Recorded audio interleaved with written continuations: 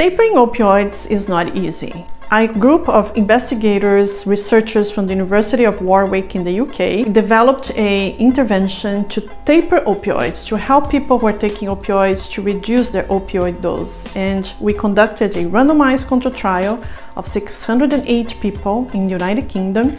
And those who received the intervention were able to stop taking opioids. 29% stopped taking opioids compared to 7% in the control group.